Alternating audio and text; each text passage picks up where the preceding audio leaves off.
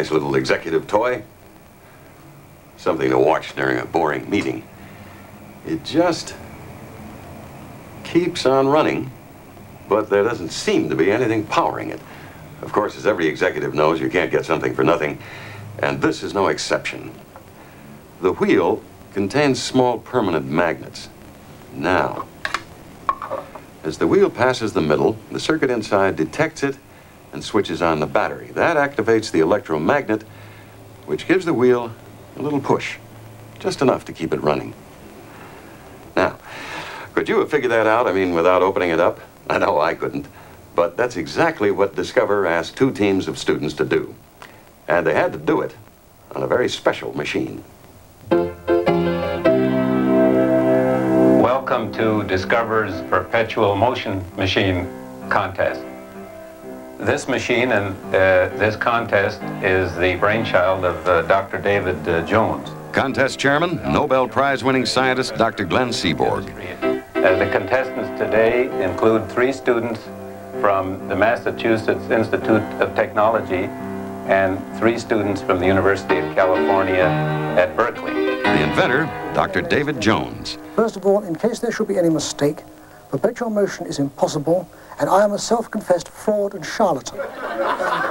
This machine gets energy from somewhere, I'm not saying where, and turns it into rotation of the wheel somehow, I'm not saying how. It has fooled a number of people in the past, but I think this is the end of the road. Now, the inventors of the past never would admit it was the end of the road for perpetual motion. The archives of science are full of their weird and impossible devices.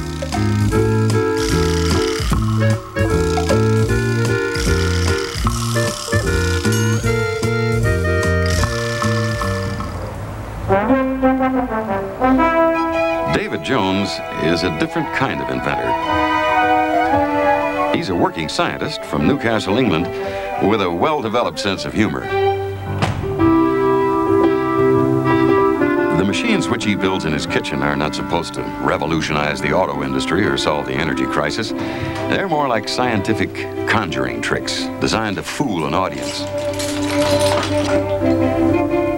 When we first met him, one of his machines had just defeated an entire engineering convention. Nobody could figure it out. So we threw down the gauntlet. Build a machine to fool the best science students in the United States.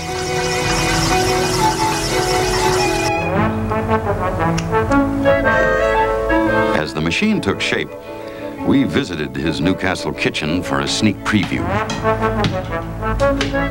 Dr. Jones was taking no chances.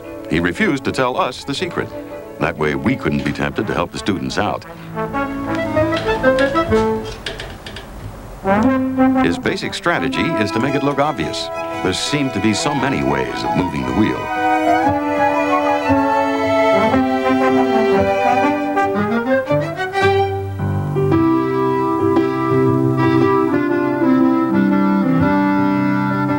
As the machine gathered speed, he pointed out the problems the contestants would be facing. There are plenty of entirely reasonable methods one might imagine this machine works by. Are there photocells in those boxes? There might be.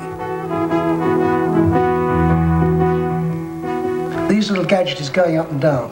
Do they drive the wheel or are they driven by it?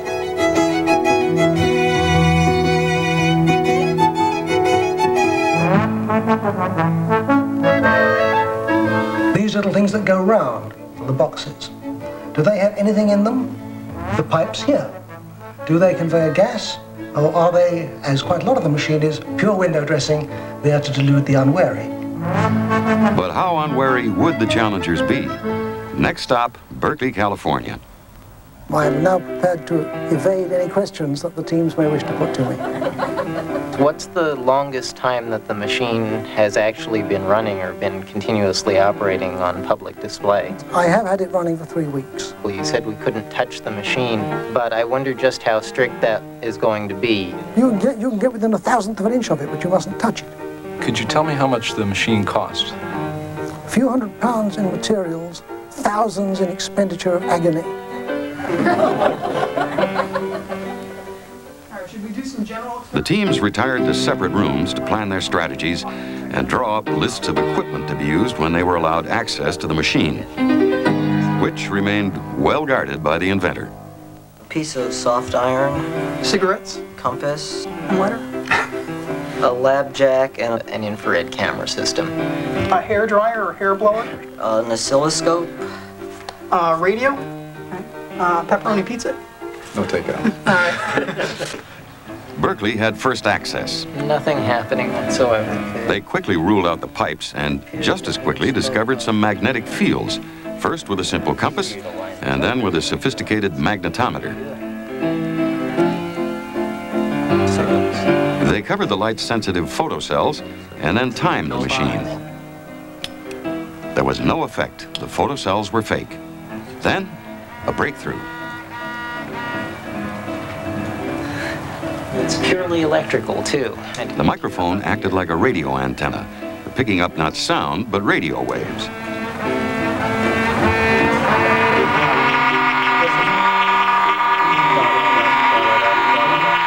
The M.I.T. team found the same thing, this time using an ordinary transistor radio. The two gray boxes were obviously doing something, but it didn't stop a check for the conjurer's assistant, perhaps. Even though the teams operated independently, their test procedures were quite similar. I don't think there's anything coming out of there. Although M.I.T. spent a lot of time investigating the plate mechanism, something Berkeley had dismissed by doing a few calculations. Access time was an hour per team. Then they had to present their results. I'd like to call first on the Berkeley team. Thank you, Dr. Seaborg. Dr. Jones, it's our conviction that your marvelous machine here is actually a fairly simple classic electric motor. It has pulsed electromagnets in the two boxes on the vertical columns. Berkeley claims the machine works like the executive toy, which gets a little push from the electromagnet inside. In this case, they say, the electromagnet is hidden in the box on the left with the fake photocells. M.I.T. has the same idea. Electromagnets in this box and in that box. This rod, we believe, is a controller, not through the plate, but somehow through these, the main structure of the mechanism, perhaps through wires into this box, which contains... But unlike Berkeley, they think the rods and plates are involved as well, as some kind of control mechanism. My decision is that the Berkeley team have won this contest. They have located the mechanism entirely in those two boxes, whereas the M.I.T. team implicated that box as well and some of the linkages.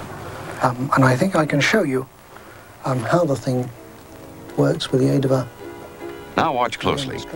Dr. Jones takes the boxes containing the electromagnets off the machine to show that they do indeed work like that executive toy. But... some of you may have noticed that the wheel has not stopped. Besides this, there is a second mechanism in the wheel which nobody came ever close to guessing. And as far as I'm concerned, that's a little bit of international fraud which is going to triumph.